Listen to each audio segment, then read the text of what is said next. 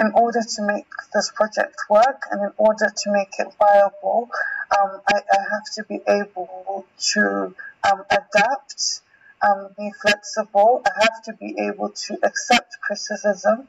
I have to be able to redo the work. Even though it's a lot of work, I have to be able to redo it if that's what the need is. And I just have to be vigilant. Many times I've thought about giving up, but giving up is not an option.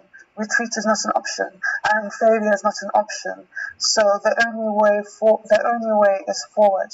So yes, and in my quest to look for people who will help me or mentor me, because finances are not the only type of help that people need. People also need mentorship as well, not only in business development, but also in leadership and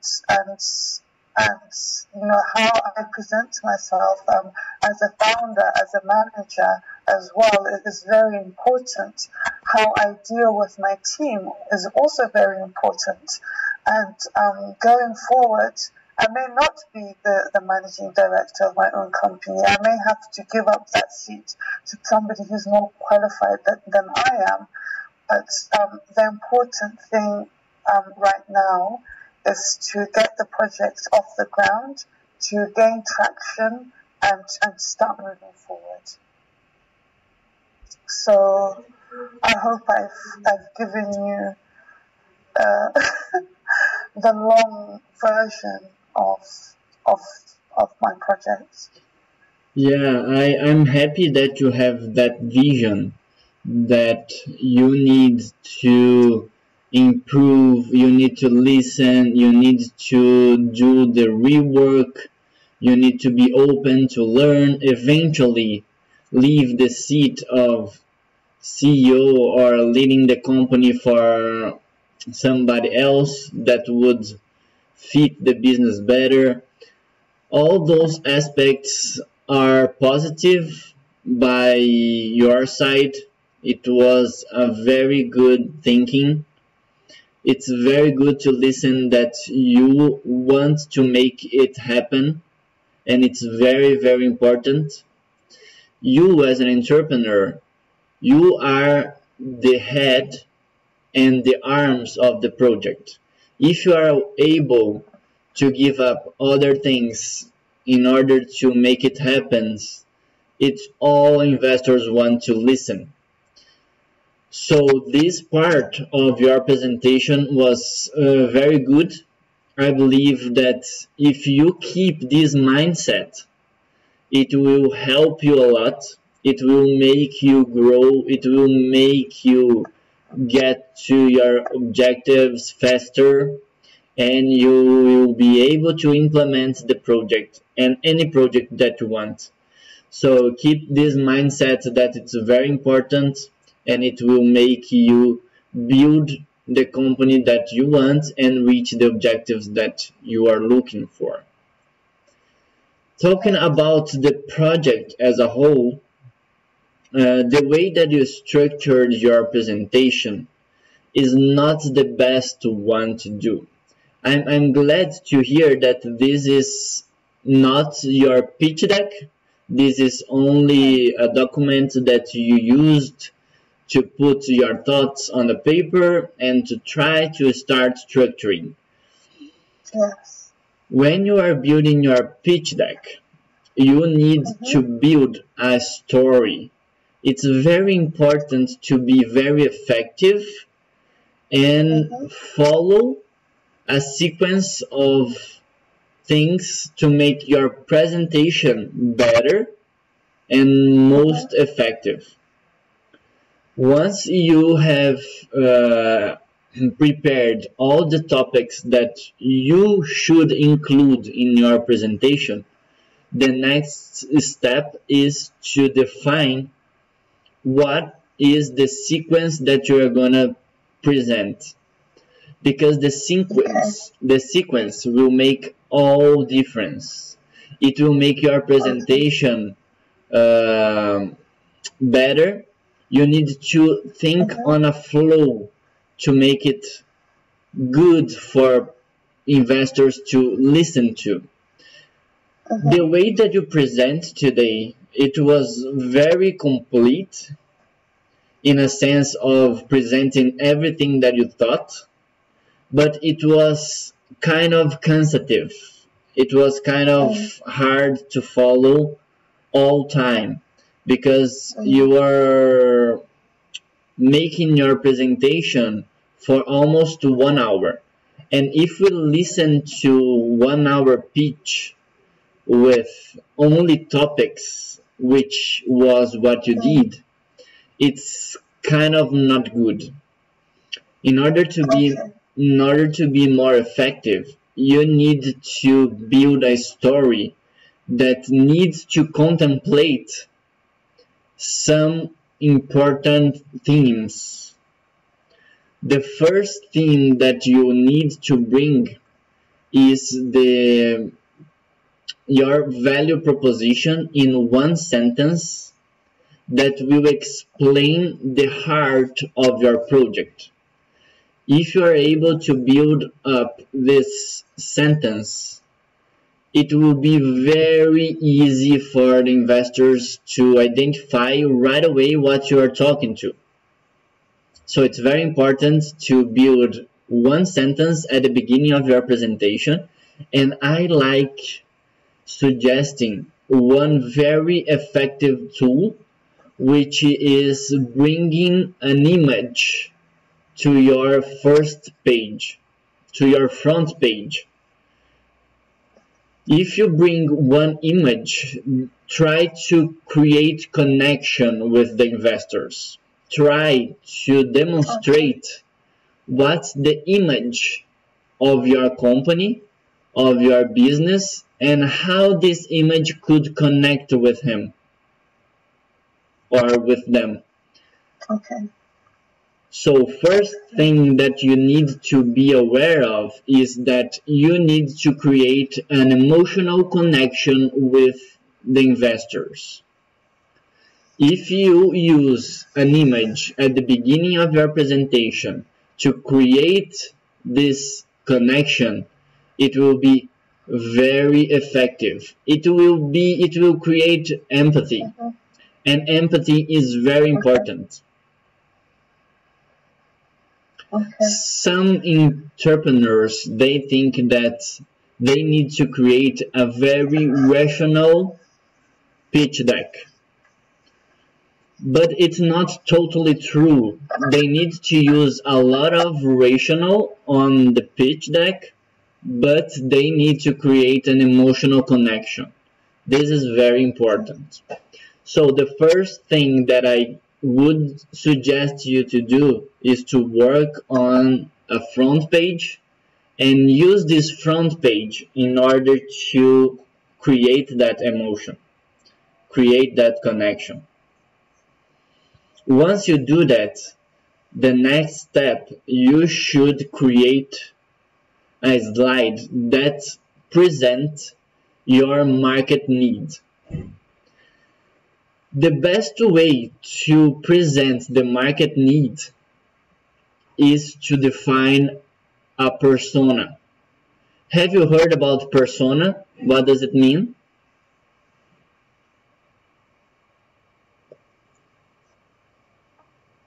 Like a personality? Kind of. It's not a personality, but it's a creation of a person that illustrates the problem of people that you're gonna to attend, that you're gonna to help. Okay. And when you talk about persona, what you need to consider is what are their characteristics. It also includes personality, but it includes their fears, their goals, who are they, who they live with, where are they from. All those aspects are very important to build your persona. And why is it important? It's important because this way you can introduce the problem of the market in a very emotional way, and it's personalized. You can provide your audience and investors with a clear concept of your public need. Is it clear? I'm just writing everything down. Great. Once you have this persona and you describe the problem of the persona, you present the solution. What is the solution that you are bringing to those people? And this persona can be a person, or it can be a government, it could be a company, depending on the public, depending on your target. You can build different personas to include it in the story that you're going to tell. Once you have defined the personas and also addressed their needs, the best way to do it is to present right away the solution that you are presenting and the solution that will help them.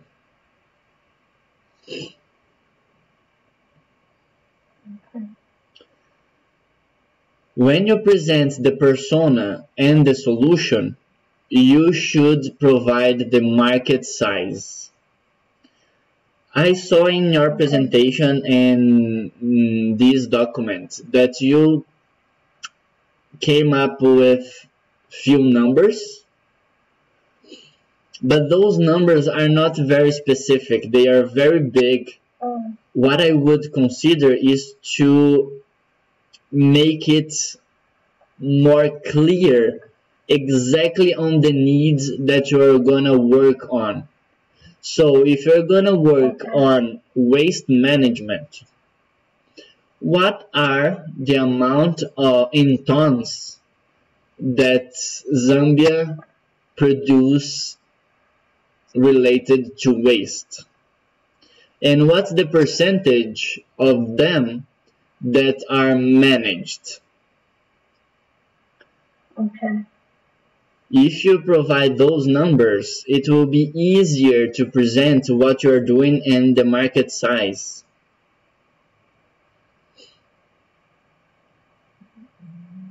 After presenting the market size, you will present your business model. What is your business model? How you are going to make money? How much are you going to charge the clients? Who will pay?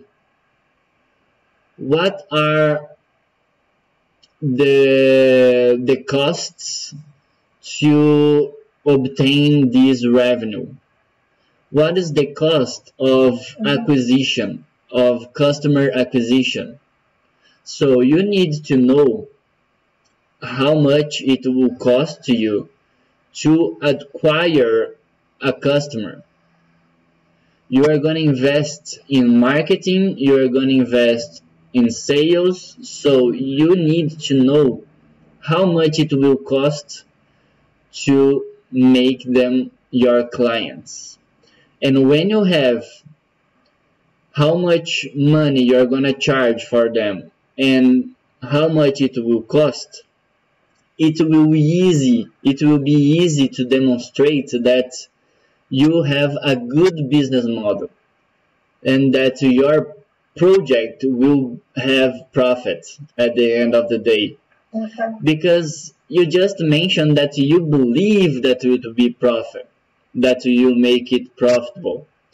But belief is not enough. You need to present some numbers, and you need to have those. So in order to present in an effective way, present how are you going to make money, how much are you going to charge for your customers? How does it cost for you to acquire those customers? What are the other investments that you need to do in your company in order to have this building, in order to have this business built? So you need to work on the financials as well. When you talk about the revenue and costs, you also need to consider other expenses. How is the operation? Because you will deal with a lot of products, a lot of waste, a lot of services, and it has costs, and it will make you spend on those topics, on those activities. So you need to estimate how much it will be. Another very important topic that I didn't see in your presentation today was the team. Who are gonna help you bringing this company to the next level? Who are the people that you have on your side? Or who are the people that you are looking for in order to help you building this business if you don't have them? So those are very important topics that you need to include on your presentation. And you need to be able to build the company. More than people, you need to have experts on your side. You mentioned that you are not a businesswoman yet, but you want them to be on your side. So another thing that you have to be clear on your presentation is to define exactly what kind of help are you going to have. So if you are looking for investors or looking for partners or mentors, you need to know what kind of mentorship you want, what kind of skills you are looking for. You are on the waste market. You need to find some people that will help on this area. You need to build a financial model. You need to build a team. You need to be a leader. Who are the people that will be able to make you grow, to build your company? So think carefully on the people that you are looking for. Another theme that you develop in order to present to investors that are out of your country is the benefits of invest in Zambia. It's very good to present that topic because people might not know about how things happen there, what are the incentives, and what would be interesting for them to invest. So it was good to include this part, but I wouldn't include in your pitch deck. I would include it on the part that you will talk to the investors after your presentation. It's the second step, I would say. So instead of presenting everything at once, you need to select what you want to present and what will make the most impact for them. So if you are able to introduce the relevant aspects on your pitch deck, you make a very good first impression. And then afterwards, you can talk about other details, like your country's population, GDP, statistics, benefits, everything. What I suggest you to do is to prepare a very effective pitch deck that will bring emotional aspects to your presentation, to make it more clear, to make it more simple, to go to the point, directly to the point. So if you bring a very good front page, if you bring a very good definition of your persona and what are their needs related to the solution that you're bringing to the market, talking about the market size, describing your revenue model and your business model, what are the costs involved, what are the expenses, how you believe that your operations will be, and how much money it will require, what's the cost of acquisition of new clients, what are the skills that you're looking for from the mentors or from the investors. It's very important to mention what kind of help you want, how they could contribute. Is it for the waste management? Is it for financial? Is it for business model? Is it for pricing? So we have a lot of expertise that people could add to your business and help that you will require from them. That's important to mention to each one of them. So I believe that if you consider all those aspects on your pitch deck when you're building it up, you will have a more effective pitch deck to present to the investors and mentors, and it will increase the probability of you getting the help you need. It could be with expertise, skills, or money to invest on your idea. And try to avoid talking about beliefs. Beliefs in the sense of the business. Oh, I believe that this business will grow, this business will be profitable. You need to present money and show that you do the research. If you are not on the market yet, I suggest you to go to the market, go outside, talk to people, test your product, and try to get feedback from the market and add to your presentation. If you have this feedback, it will be more effective. The investors will see more credibility on your pitch deck and on your presentation as a whole. So those things should be considered on your presentation and as next steps to your business. Does it make sense? It makes a lot of sense. It makes a lot of sense. Was it helpful? Yes, yes. So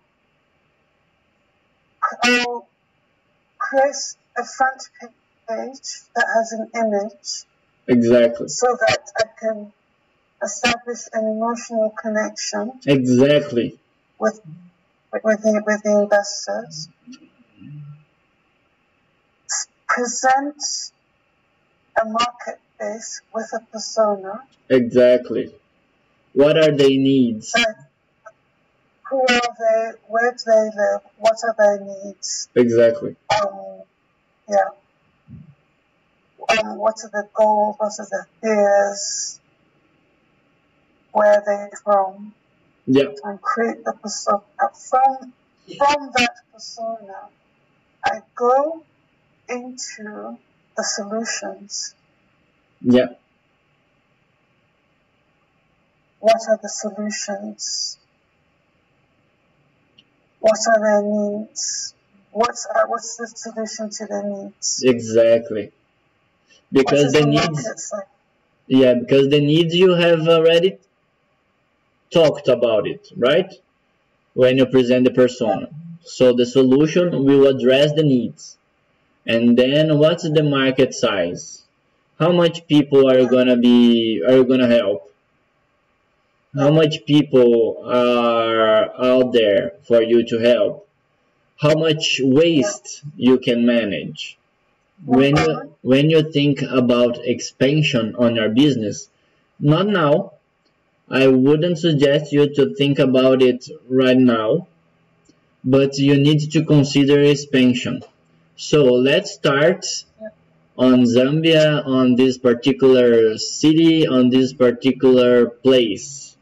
So afterwards, what will be the next step? Is it a replicable model? Can you repeat it in other places? Or it's only on Zambia on this location? Because if it's only in one location and if it's hard to replicate, it will hard to expand, grow, and make more money and help more people. So you need to think on a project that is scalable. So it's one thing that you need to keep in mind.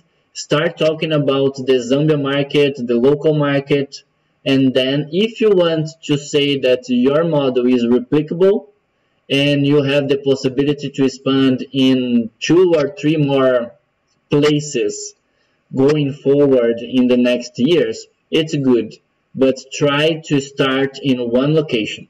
So the market size, how much waste is there in total? And how much waste is already being managed from that waste? Now talk about the business model. How much would it cost me to get clients? Other expenses. How is the project going to make money? What other investments need to be made? Yes. By the company. Yeah. My team. Who is in the team? I know that's very important. I need to put that in. I've got a good team. So who is in the team? Exactly. And another tip here that I can give you is when you are presenting the team, try to include the results that they already achieved in each area of their expertise.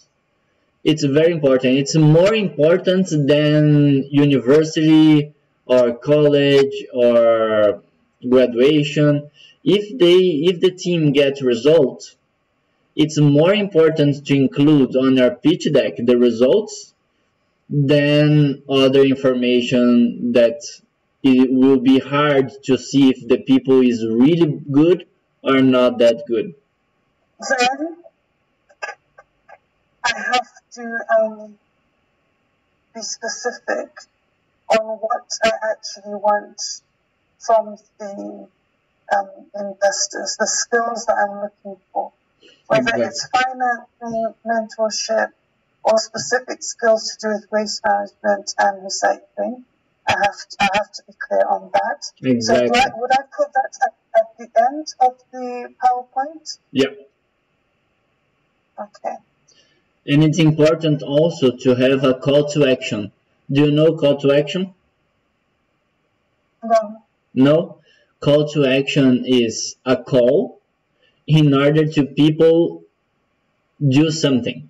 So one very important thing is that you should ask them for something. You should ask them for help. So this is very important. This is one topic that some or few entrepreneurs don't do, and it's very important because the investors will know exactly what you're looking for and what could they contribute with. So it's very important. You can finish your presentation with this topic. Yeah, so I've been asked the presentation in the UK on the 9th of July. There's going to be a lot of, they're called the Resource Association, and every month they have this summer reception, and I've been asked to give a presentation. I've been asked to present my business there. Thank you so much. Thank you. Enjoy the rest of your day. You too. Bye bye.